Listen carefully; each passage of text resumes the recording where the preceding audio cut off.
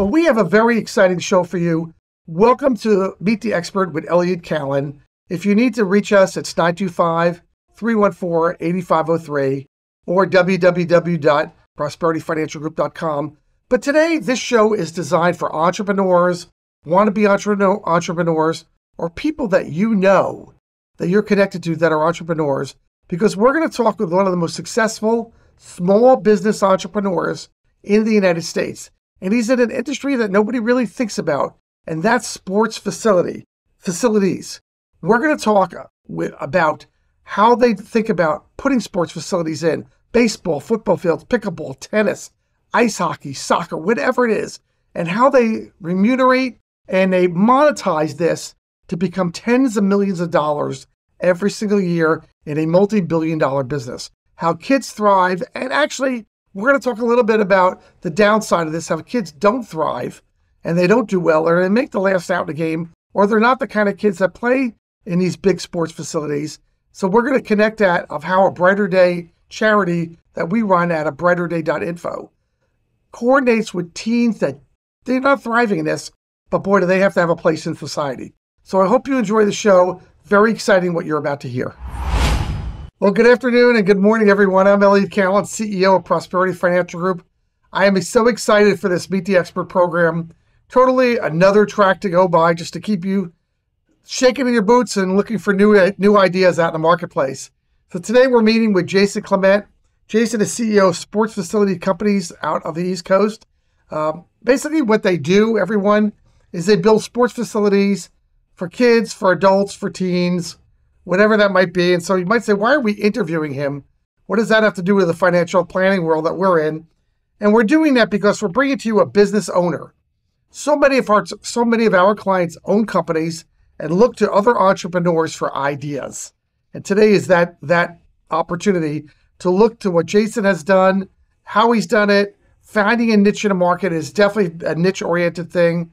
Most of us think of sports facilities as being built by the town or by a developer or somebody like that. But now we're going to hear a different story on that and how that works. So let me welcome you, Jason. Welcome to Meet the Expert with Elliot Callan. Elliot, great to be with you. Thanks for having me, and congratulations on the platform that's been built here. It's a real honor to be on with you. Great. Glad to have you. And if you're a business owner or you know a business owner in your family that likes hearing about from entrepreneurs, give us a call at 925-314-8503.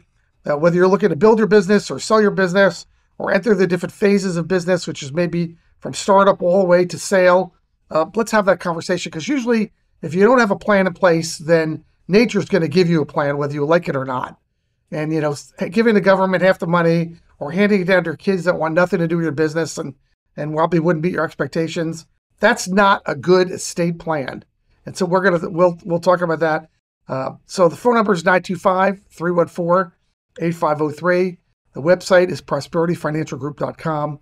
And the email is Elliot, ELLIOT, at prosperityfinancialgroup.com. And no question is too simple and no question is too complicated. We'll get you an answer.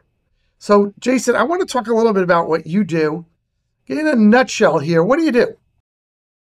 Well, we help people strategically plan, finance, fund, develop, and then manage youth and amateur sports complexes, sports and entertainment complexes. Okay, so my thinking is obviously wrong that I think towns build this. The city of Fremont, the city of San Jose, the city where you are of Tampa, Florida, they don't need you. All they need you to do is the construction, because they're going to bid it out, get the lowest bid anyway for 3 fields, what they think they need. So why do they need you? What do you do? Hey, look, government is good at a number of things, but managing and optimizing these assets isn't necessarily one of them. I'm not saying they're all bad, but like a lot of industries, we've found our niche in helping them optimize the results that they're looking to accomplish, whether it's a municipal government. We have private mixed-use developments as well.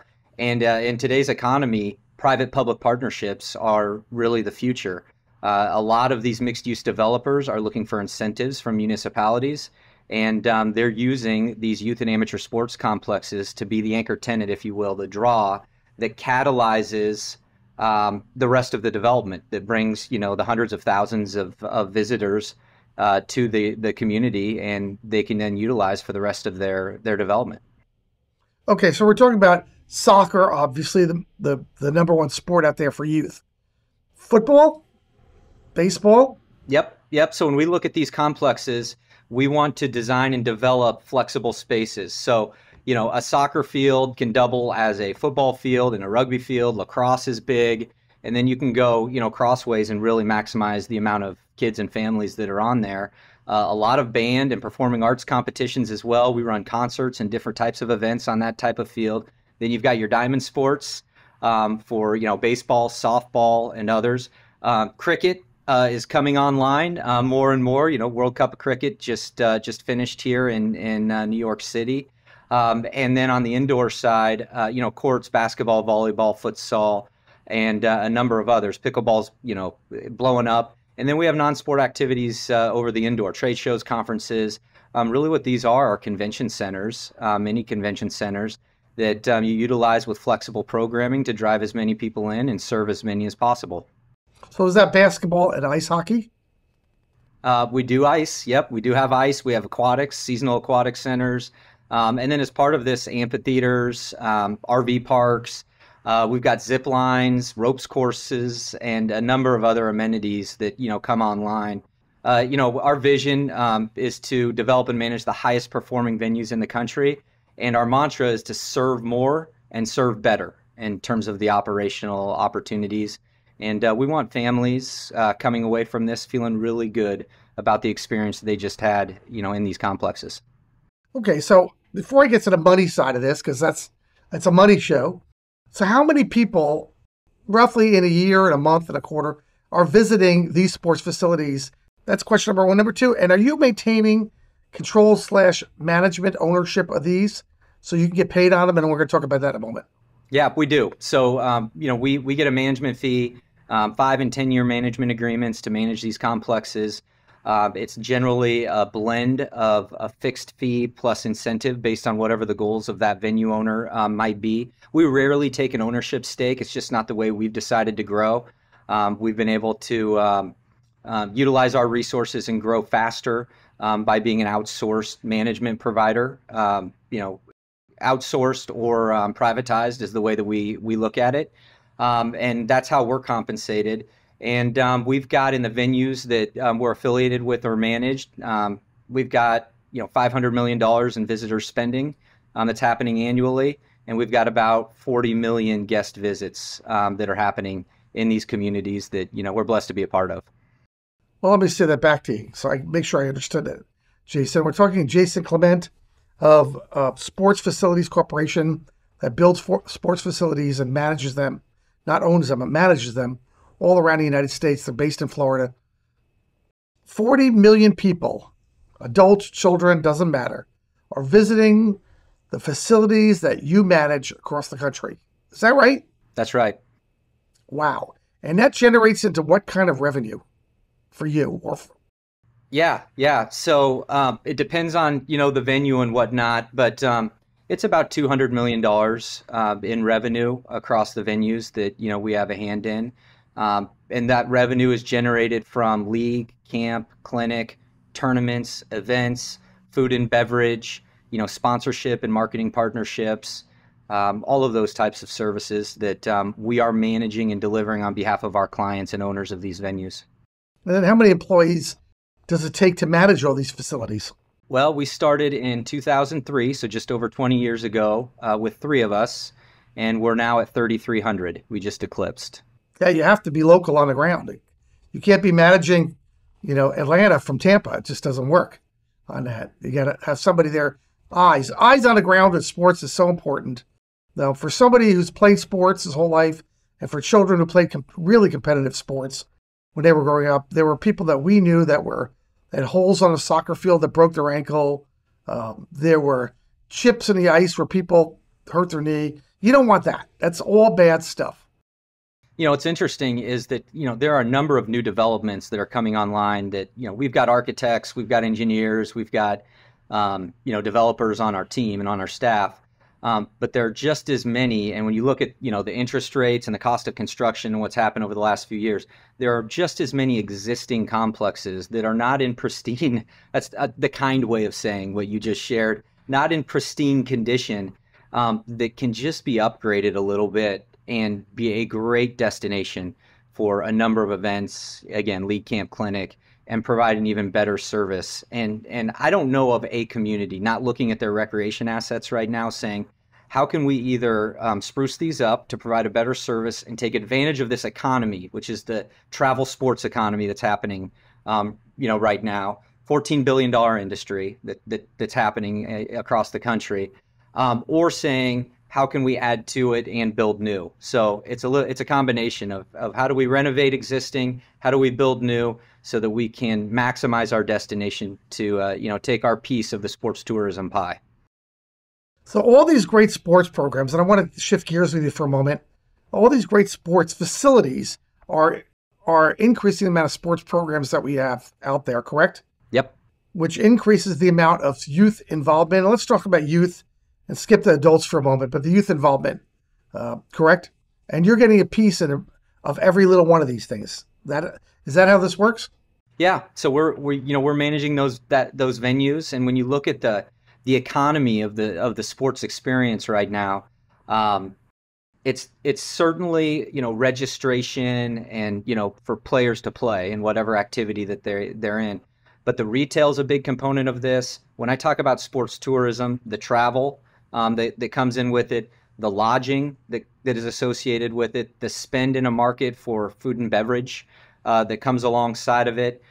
There's just so many pieces to it right now. And then we're looking at the technology as well, relative to sports facility management models, and then things like NBC Sports Engine, and I guess it's NBC Next now. They just rebranded. Dick's Sporting Goods owns Game Changer, which is an app to track what's playing.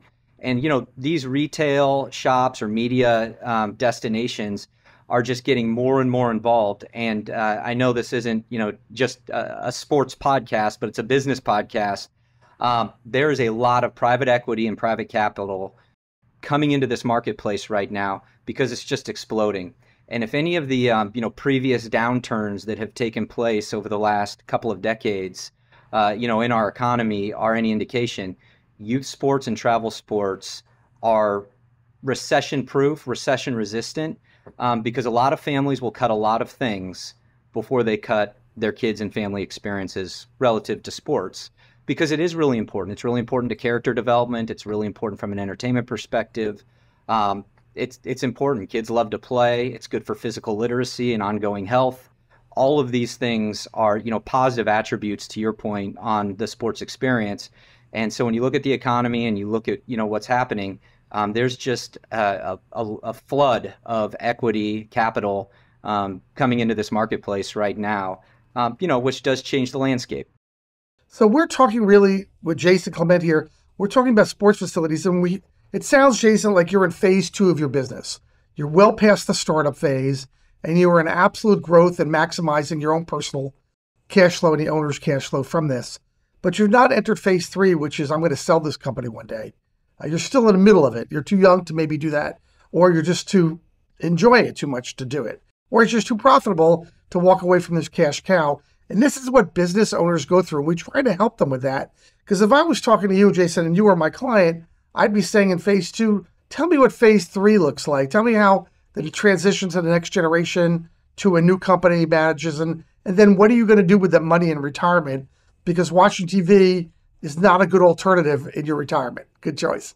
But we're not going to do that, and that's why I tell business owners, what you can learn from Jason is phase 2, and he's obviously very successful, wildly successful in what he does. You can learn from that because there's going to come a point that Jason will be in diminishing returns for his time, effort, and that's the time to step aside and make room for the young people and enjoy your retirement. And he's in Florida. There are a million things to do in Florida, but it doesn't matter.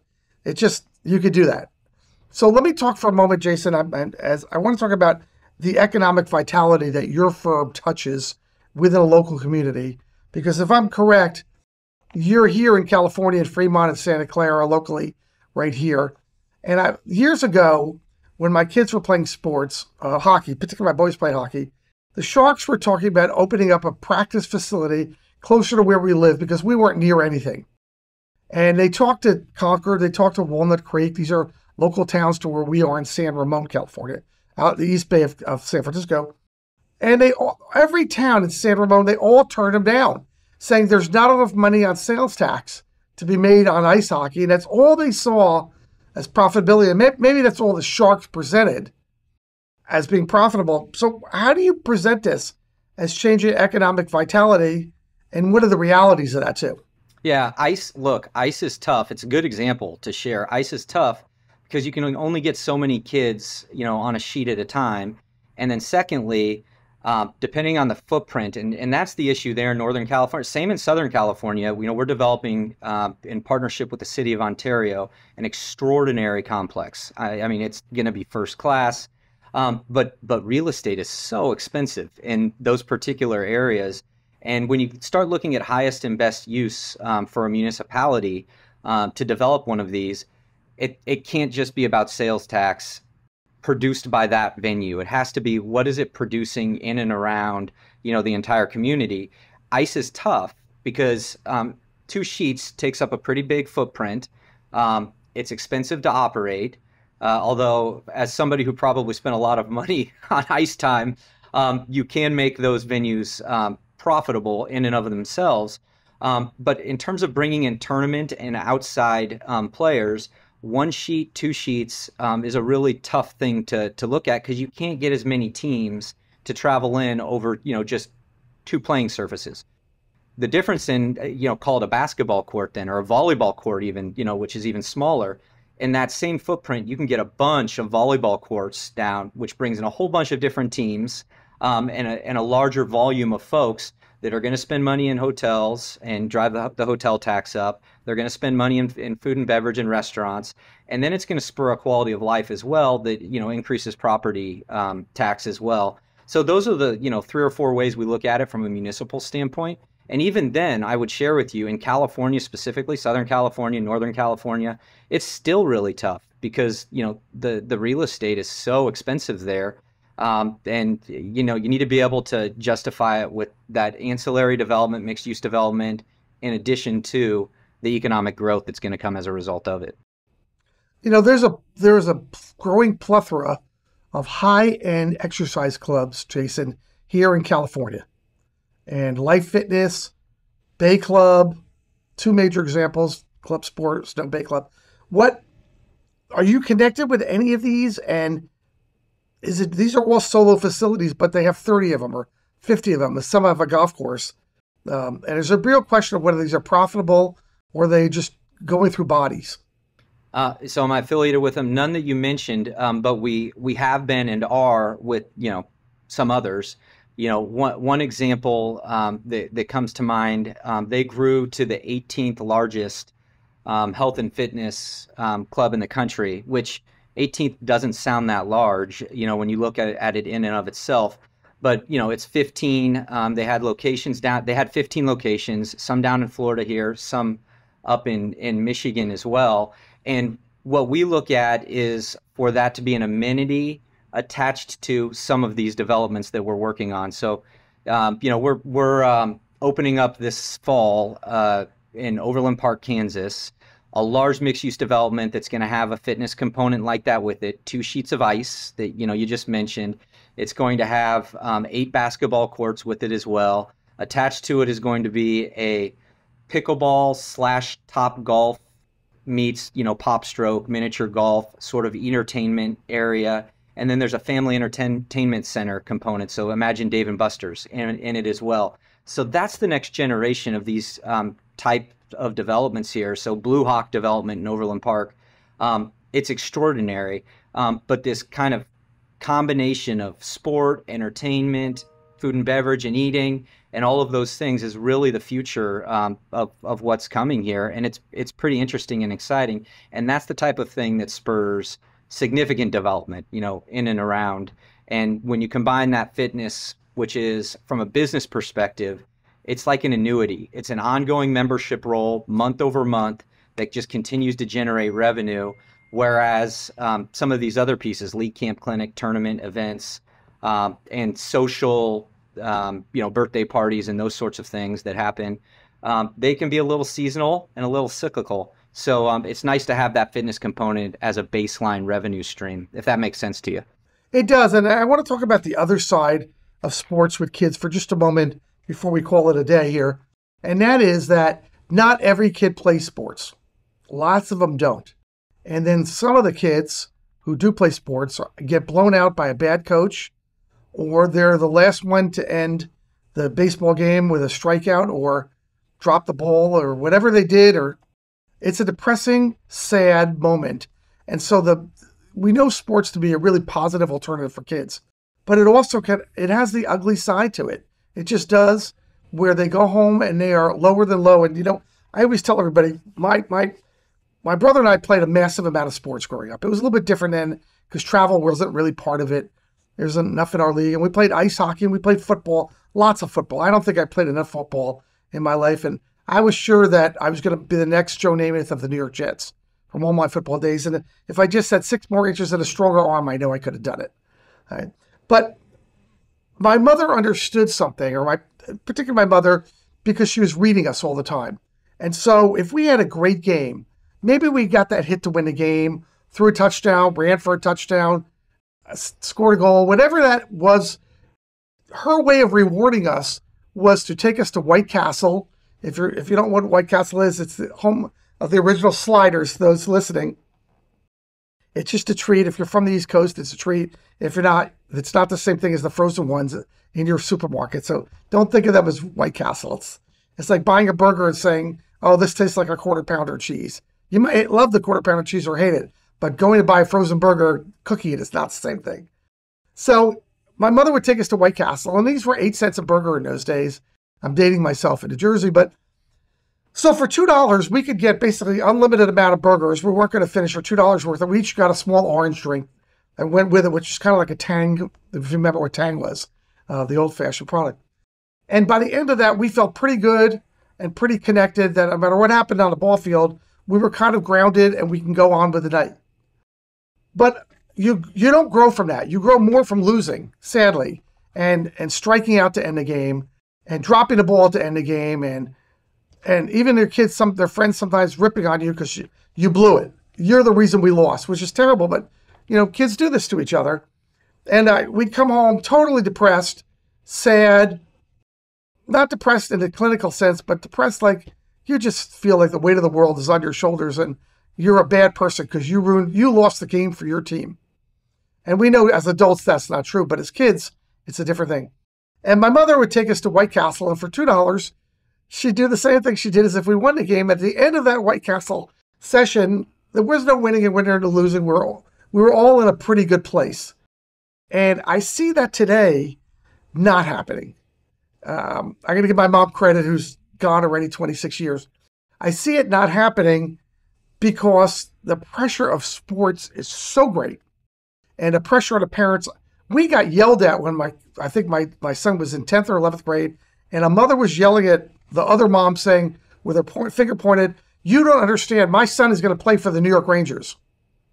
And of course, by the time he was 16, he was already out of sports because she killed it. But we see that a lot, and I'm concerned because I run a charity foundation called A Brighter Day at abrighterday.info that deals with teenage stress and depression. I wrote a book all about it called Driven by Elliot Callan. And I'm concerned that as good as we do with sports, we may be inflicting just as much pain to either those that don't play it, those that don't keep up, those that aren't good enough to play in travel sports, or those that simply, and unfortunately, end the game with their mistake. What do you think of that? Yeah, no, look, you're right.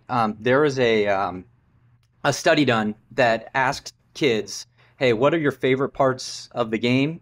What are your least favorite parts of the game?" And the number one answer to least favorite part of the game is the car ride home. Number one.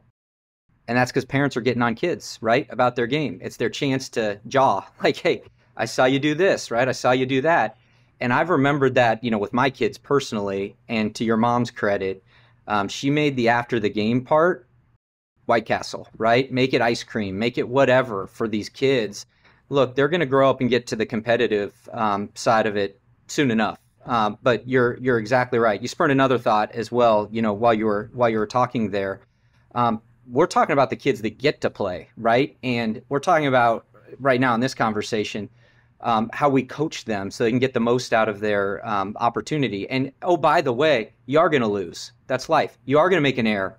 That's going to happen. You are going to strike out, right? Things are going to happen. You're going to miss a shot, and you may miss a game-winning shot or game-losing shot. And how you deal with that adversity, that's the lesson, and it's the great lesson that sports provides here. We have a conference room here that we named all our conference rooms after different coaches. And one of them is John Wooden, the John Wooden conference room for us. So you're on the West Coast, right? You can appreciate that a little bit. And so we have what we call Wooden Wednesday. And we send out an email about something that John Wooden said every Wednesday. So yesterday's email was care more about your character than your reputation.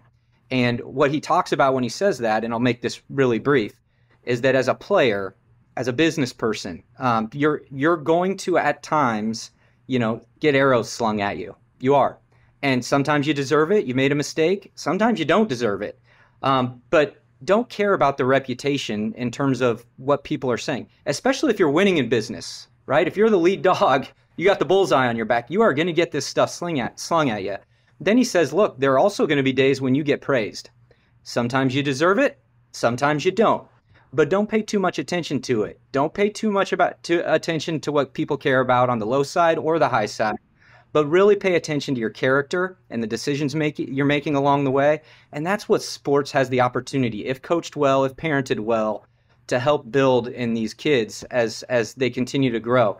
Last piece on this, as I mentioned, we're talking about the kids that get to play. There are a bunch of kids left behind right now that aren't getting this experience, positive or negative, because they can't afford to play. I mean, we just talked about the private equity, the cost to develop these complexes. It's expensive to travel and get to do all of these things. And there are a lot of families that are left out because of access, financial access. And that's something we've got to solve here in our industry. We're working on it as an organization. We're part of the Aspen Institute's Project Play with a bunch of large organizations that top 500 corporations that are finding ways to solve this issue so that every kid who has a desire to play and get that sport experience can get on the field. If they're on free and reduced lunch, our mantra is they should be on free and reduced play because they need to be able to get in and get this experience.